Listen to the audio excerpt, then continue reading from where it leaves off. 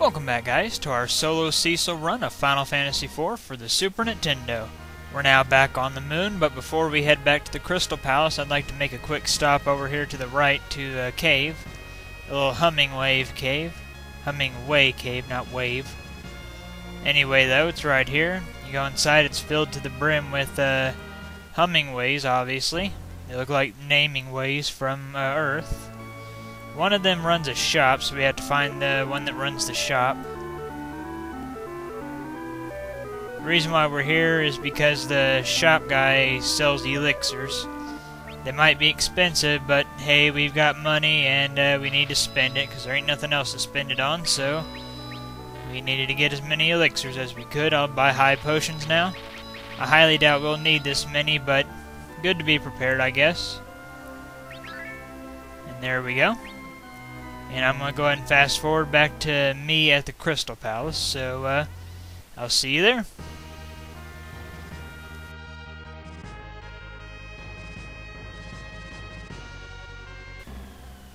Alright, we are now back here at the Crystal Palace, getting ready to go to the very final area of this game, which is the moon's core. You can talk to each of these crystals, they'll each say something different, but it's not important, so I'm not going to worry about it. We shall guide you to the core. Check out the little flashy colors and we'll be warped, then we will be warped to the core.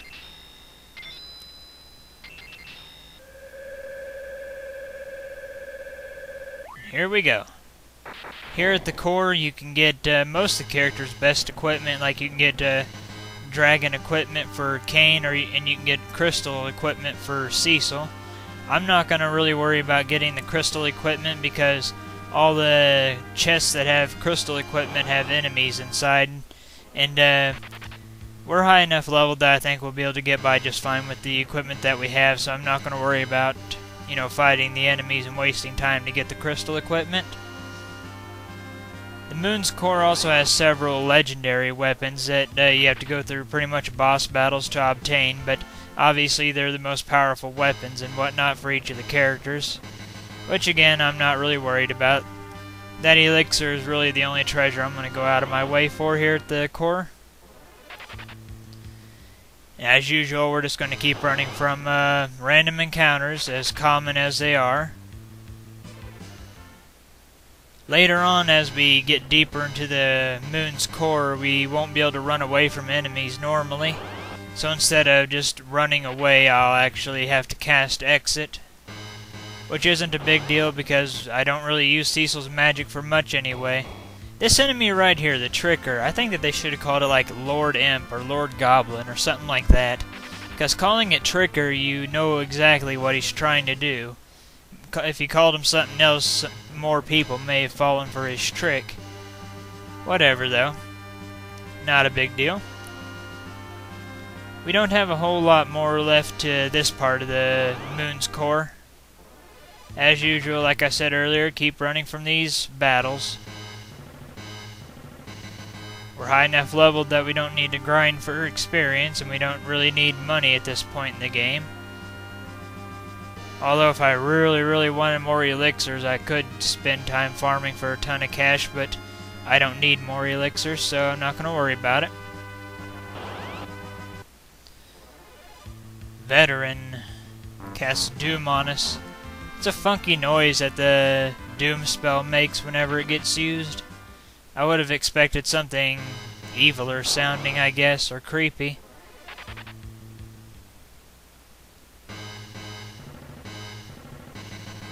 We should be coming up to the final area of this part of the moon, and here we are, the final area.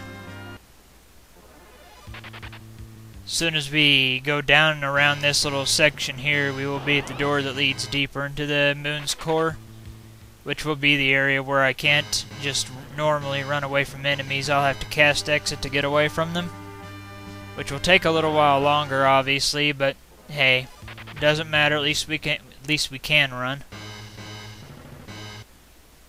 Like I said, we aren't using our MP for anything else, so it doesn't hurt that either. And I haven't used exit in battle at all this run, so may as well check it out. Neat little effect, I guess. My only complaint to using it is how it really slowly fades you out. I think they could have done that a little quicker, but that's just me being impatient. Weird mask. Glad it doesn't reflect the exit spell.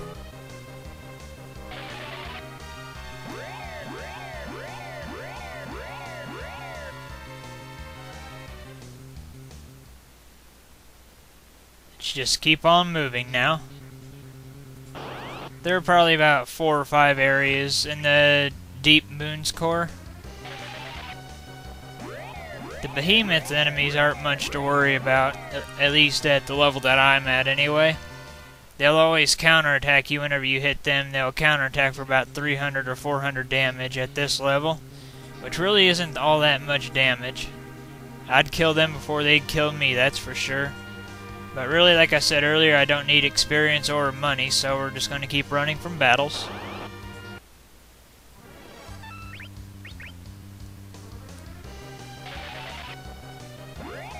I really like the exit spell in battle. I really like how it makes everything all wavy, and I think that that's a pretty cool effect, but I just don't like how long it takes.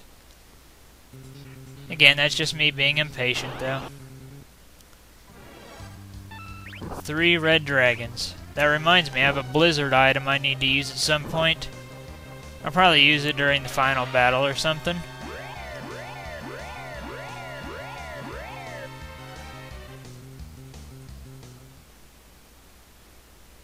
Hopefully we won't have too many more random encounters throughout the rest of these areas. Of course, we got one right now. I'm being careful not to cast a sight in battle because that's pretty much worthless. It's pretty much worthless on the overworld too if you've played and beaten this game before. Really, it just shows you what's around you. Useful if this is your first run, but after that you probably won't be using sight anymore. It's mind.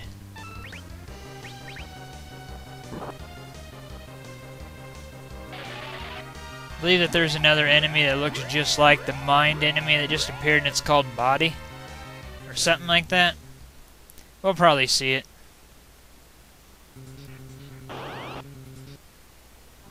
No, Breath is what it's called. Reporting to Master Zemus.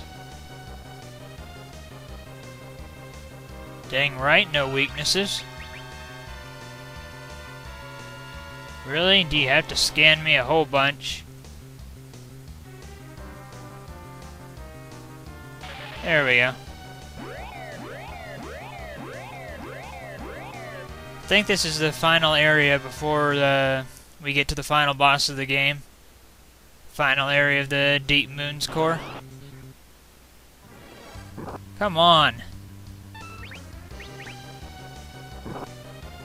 Hope you don't mind if I bother you, the enemy is saying. Oh, bad pun on his name. Think I'm losing my mind with all these bad puns. What do you think? Anyway, though. Oh my goodness, now I really am losing my mind. Stupid enemies. I guess that's what I get for making puns off of their names.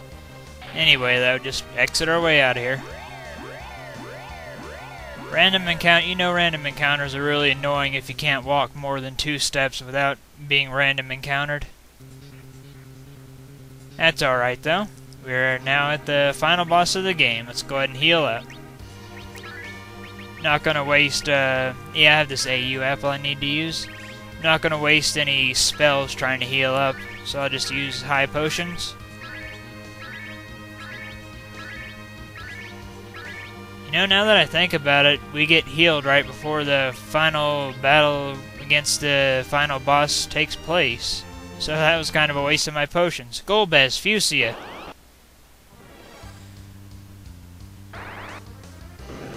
Kind of weird to see a smaller version of Golbez in the battle menu now.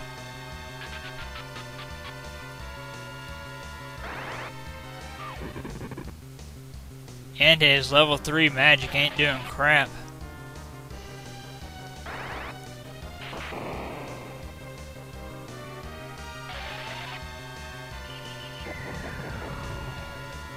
Neither did his holy. Wow. Cast Meteor now. Ready. Die trying.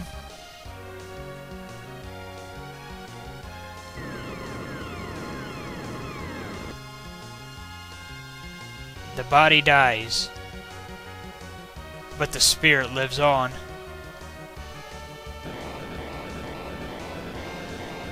Like, oh no, he's fading away line by line.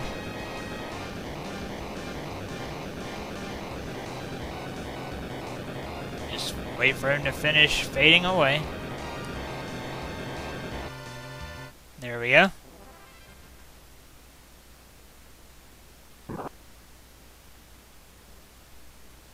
It is done. What waste, a man of such power to be consumed with evil. Right on!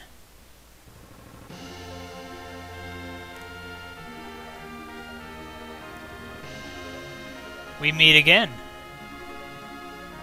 Shucks, you guys beat me to it. Cecil.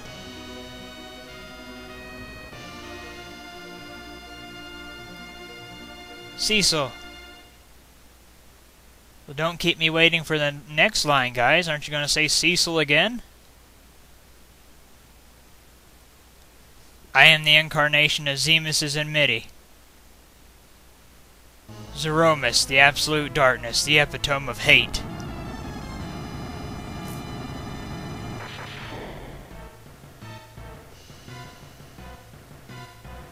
Death only increased Zemus's hatred. Zemus, or should I say Zeromus, I shall destroy you once and for all. Your hatred ends with us.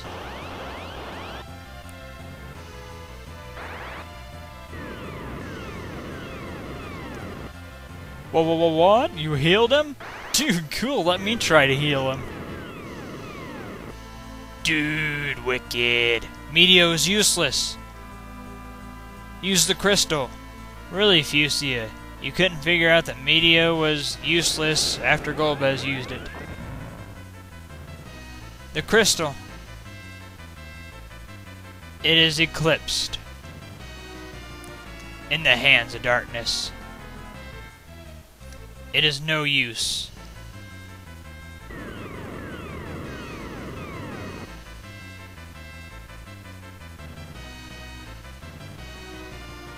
Agony, death, the hatred to rage on until all dies.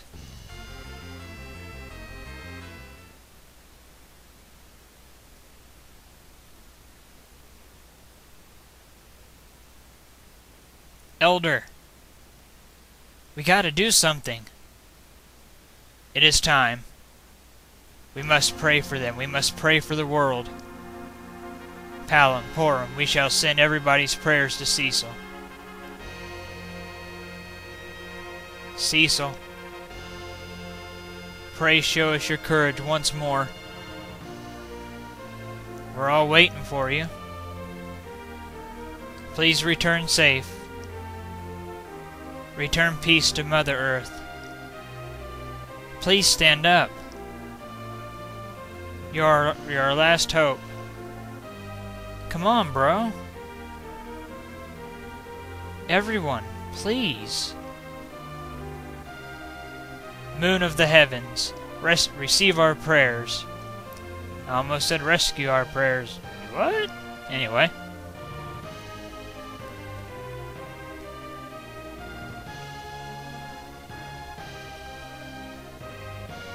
Brother. Cecil, here, use this. Zeromus, for all life and for all those who gave their lives. We will not lose.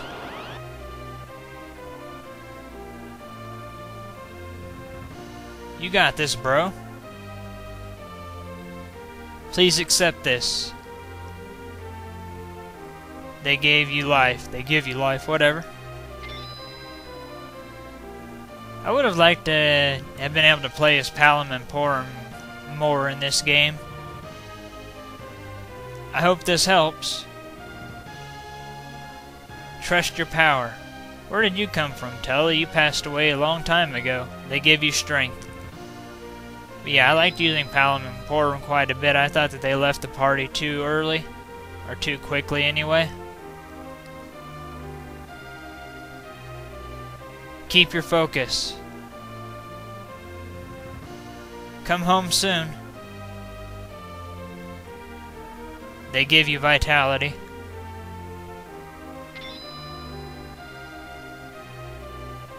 I never did care much for using Sid either, but he's not in your party that long, so that's okay. You must prevail.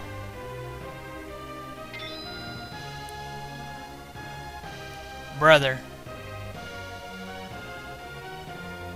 with your holy power, trust the crystal. Zeromus, show yourself.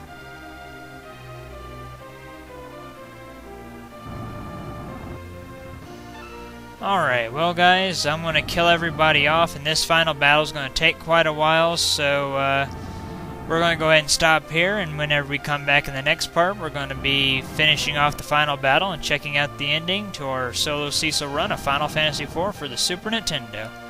Well, that is it for this part.